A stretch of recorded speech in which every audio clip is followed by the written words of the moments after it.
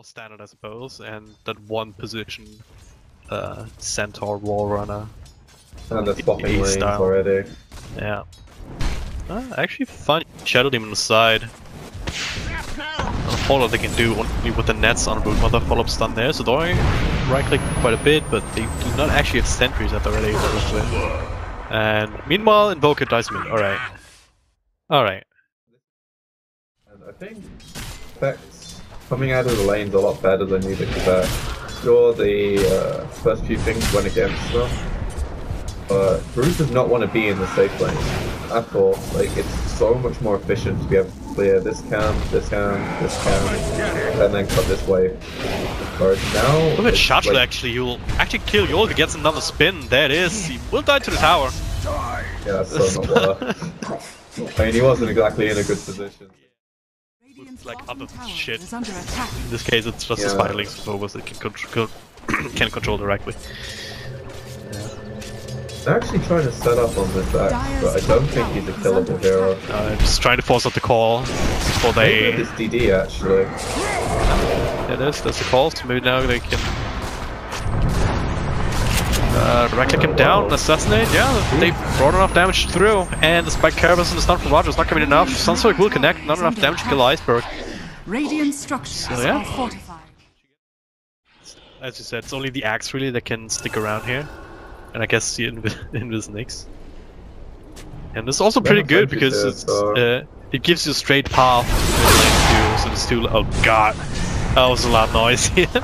Moved the Spike Carapace in so many units, but ultimately doesn't end up mattering. They do catch him out on Zeke. Well, a little bit too far forward. That Stampede will be enough. Sunstrike will not be hitting. You're sitting in the middle of that, but now it's Poker just caught outside the base. Chargelo gets a call off the tube. Spiders are still doing their magic. Gets a dunk off on one of the supports. For now, just the actual heroes. Close range assassinate. Why not? Extra nukes better than right clicks here against the axe. Dragonlance, so decent amount of stats, most viability, and a lot of damage coming up from Luton subsequently as well. So. Now a bit of a smoke, just waiting for someone to show their face, maybe with Chargelo's blink is being cancelled constantly by the single Spiderling blink stun there from BZ is Doi, channels it up, disruption on the main hero, nice little stun there from the Nyx. This is gonna be enough though. Okay, Iceberg on the side gets brought down, so Doi is still fighting against something. Sunders his teammate to stay alive. 2-4 trade so far, so Wrist Effect trying to get the hell out. DK Phobos, and he'll find Alpha Ninja and nuke him down as the front lines. So two offlaners just make a death pact. So Doi, last man standing here all of a sudden. In fact, he's pretty damn scary in FNG. Almost being bashed down by his own illusion, but the rest of his team gets him enough control. He can heal up on the back of the urn and come back to help out with the actual kill on the one position, the full team effect, and this is how Team Spirit won the team fight. This kind of window where Team Spirit are a lot stronger. If they can't push up to the high ground and Terrorblade's hitting your racks, I know who I'd rather be.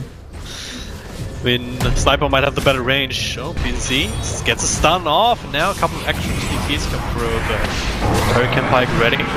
Stampede to try and catch up against Doi. Well, can you get the Sunder off? There's a question. Can they control him enough? Yes, they can. Pretty damn strong.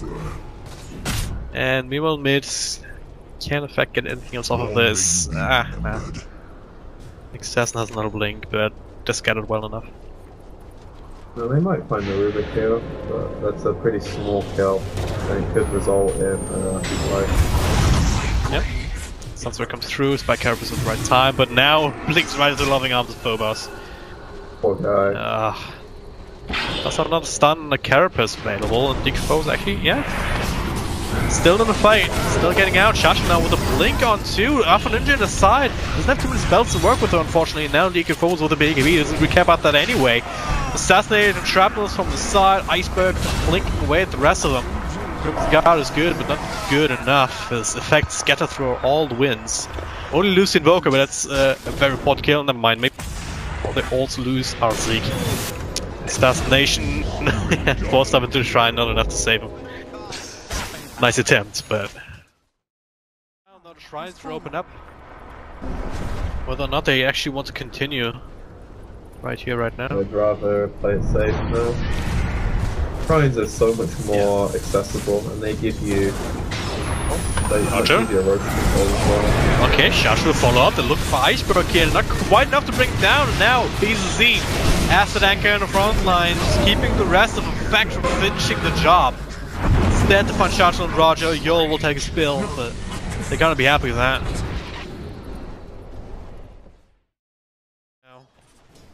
Such a good hold for them. If they happen to find someone, then it's even better. And that's a pretty good kill to find. There's no Ogre here, and it's Aegis and Iceberg still, but don't have the full lineup to try and help them, but gonna go for it anyway. BZC with a nice double stomp, and they do find Shacho, defensive Roger. Roger keeps him alive temporarily. Iceberg gets the assassination attempt through. Phobos dies for the first time in this game, it feels like. After getting a beyond godlike streak, BZC with another stun, and that should be enough for Sudoi. And it is at 4-star, not saving him, and the Thunder could also not come out. Do end up making it work extremely well. It's such a nice idea, but okay, they're not done yet. They want full 5. They will probably going to get it here now, unless they mess up. And they're gonna get punished. They did. Yeah. 4-star buybacks, but losing 2 of your own heroes for that, not worth. No. Definitely no bueno for that play. Look at this, that's like more than 1,000 golds. I want him to actually have really high agility. But the int thing I just never thought about. Now we have the me max caster build as well, the int might be relevant. Just plain int sniper and constantly spam assassinate. No, you do it with active ridiculous. Absolutely. The int allows you to cast more. Alright, the fight breaks out, so let's talk about that. Zeke will die to a couple of Ragnar people in the back. Roger is being tracked down by Phobos and Yol. So it looks like Spirit 1 on 2 fronts. They also got the Aegis on a sniper, so he's not as susceptible to these kind of nuke down attempts. So Team Spirit's finally getting some semblance of control back after bounce back for quite a while, but now they're the ones who once again are forced to buy back. But at the end of the day, they're still in a strong defensive position. They have a demon on Terrorblade, so definitely don't want to go into that. Okay, Sniper caught by the call, shot down, a decent amount of damage here with the blade mail, but Sudoi ends up falling. He'll have to buy back. Trying to create some chaos, but Spirit will have none of it. Nice little EMP though, just kind of crippling their ability to fight a little bit until the mana boots come out immediately. Fantastic. Yeah. He can come right back. He also has nags that we haven't talked about just yet, but worst comes to worst, can just throw that one out and all of a sudden. The control factor that's, with no buyback, 60 seconds down for the count. They know that as well, because we bought back a minute ago. How do Effect stop this right now? I mean, Team Spirit, they can just sit in the low ground and blink away at this tower. Or just go straight in, show with the double stomp, he's creating space. Sudoi with a BKB in the front lines, that's what's chasing them away, and they might give up BZCs. Even the Cheese just buy more time for the rest of his team to come back in as Sudoi comes back. Almost cast out Invoker, but Iceberg actually needs to be in position to right-click things, but they're right-clicking in, that's not exactly where you are, and the call will miss, but he's not fast enough to run away, so it just gets stuck instead. Time to go down mid and force buybacks, boys. That was way too much from the center. Yeah. I think he just needed to sit like here, Evas, hit the tower, chill. Yeah, I mean, the actual ultimate of hero. Yeah. But they'll go high ground, force buybacks, hit the range tracks a few times maybe, and then back off, I presume, and wait for a better chance. Or he walked up after buying back and he's about to die. Alright, they're trying their best to throw and they're really good at it right now by the looks of it. Without the sniper, where's the damage? Brood does okay, I suppose, but Brood also gets killed one more. Unless they yeah. Pops a BKB and that turns it around, assassin dodging the heroes. still alive. They just need to hit building. Big opportunity for them to just create a lot of space in the big one. Joshua gets another blink call. On the center though, he's still quite tanky. Roger ends up falling finally. Still with the buyback. Once the dodge, just a sensible thing. Objective based gaming stunned up with a nice little multicast.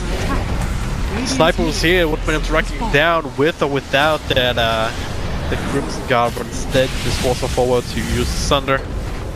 Gonna be able to make a creep them now. Still 45 seconds, but it feels like an eternity for Sniper to come back. Cole was trying his best here to clean up the backlines. Now, nice multicast again on Terrible. He doesn't have a Thunder for another 20 seconds, but instead he 4 steps out. Radiant's top tower is under attack. Trying to do 3rd DK forwards, and I guess holding for now. Maybe they can do that again. That DKB will end now. DK forwards will blink forward into silence, but no real follow-up. Thanks for a tornado from Alpha and NJ. Anyone's game. Effect actually have buyback from both their cores. Yeah. Whereas Spirit do not. And they're gonna catch here, but I mean, who really cares, you know? Next. He's actually not even gonna die. No, he's good. Oh, it's Stampede, okay. It was close. Yep. Let's play there, just staying right on top of the Stampede to get that instant damage to it. Make sure he can't blink or do any shenanigans. Now maybe we can get something else. Doi actually caught by Yol. Can they get the fallout? There it is. It'll stop the damage here, but disruption comes out. Turn this thing around with the BKB. Thunder onto Yol, so Doi back up to full health to take down the Rubik. Doi charge with the BKB is about to run out, and the root even coming through, but they will find FNG. Iceberg in quite a compromised position as well. Gets stunned up by Roger, and he still doesn't have no buyback available for 3 minutes. Is this it? Yeah, that's game. GG. Effects. They come back. I mean, catch the game that has been thrown by Spirit, I guess you could say. Dire victory. I mean, yes, they kind of threw, but